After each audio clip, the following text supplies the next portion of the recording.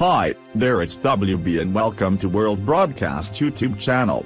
Before we get started, make sure you hit the subscribe button and press bell icon to never miss any latest news.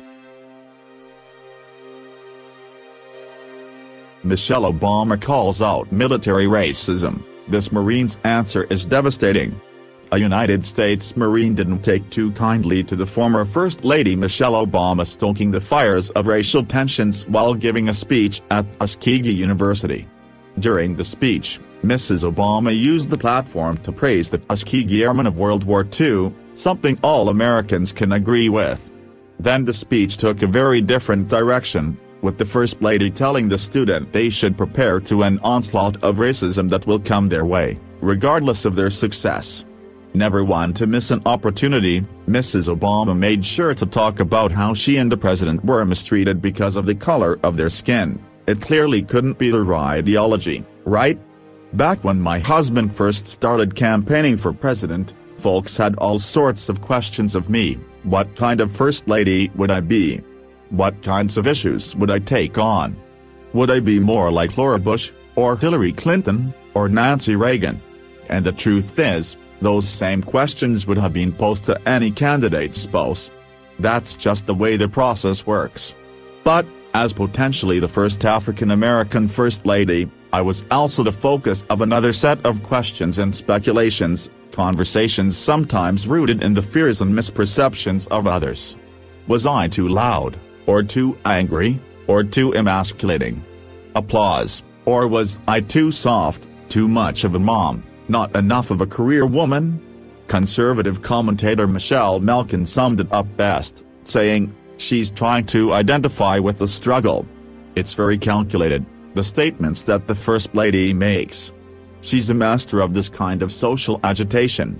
Many thought that it couldn't be said better, but one Marine took a shot and absolutely nailed it. Read the letter for yourself and share this if you're tired of politicians stoking the fires of racial tension for their own personal gain. It sickens me that I have to take time to write you this letter. I am a Marine who doesn't recognize color because every color has lived and died for you. You live in a free country to blame your life on the color of another man's skin. All colors have given their lives for an educated woman to have the freedom to be so ignorant. I don't blame black people for the ignorance that comes from your mouth. I love all colors because I love all that God creates. I don't have to like you to love you because we can't always like the ones we love. Just because I don't like you today doesn't mean I can't like you tomorrow. I don't like you or your husband today because of what you're doing to this country. Isn't it funny how the truth always reveals itself in time? You and your husband never showed this side of yourselves in 2008 before he was elected. You both live better than 99% of the people in this world because of this country. You said that you are for the first time proud to be an American. Well, I will tell you that most of us are ashamed of you. You and your husband have become millionaires off the people of this country, but demonstrate very little appreciation for all that we give. White, black, brown or indifferent, millions have fought and died for you to have the freedom to say the ignorant things you say. You are educated, but clearly have very little common sense. You blame past generations of Americans for the troubles of a few. Stop blaming white people for your misery and take a look at yourself in the mirror. We are responsible for our own happiness and misery. The KKK is ignorance wrapped in a sheet while the Black Panthers are raised on ignorance and hate. No different from the teaching of Islam thinking their race is better than all other men.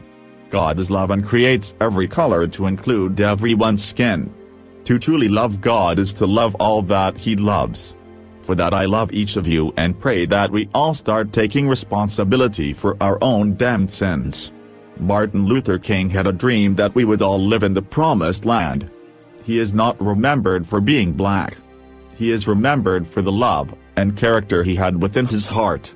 If you don't like this country, get on that plane and never come back. I will stay here and love all Americans, regardless of skin. I will love the beauty of what God created and stand tall with my American friends. Not because of their color but for the character and love they carry within.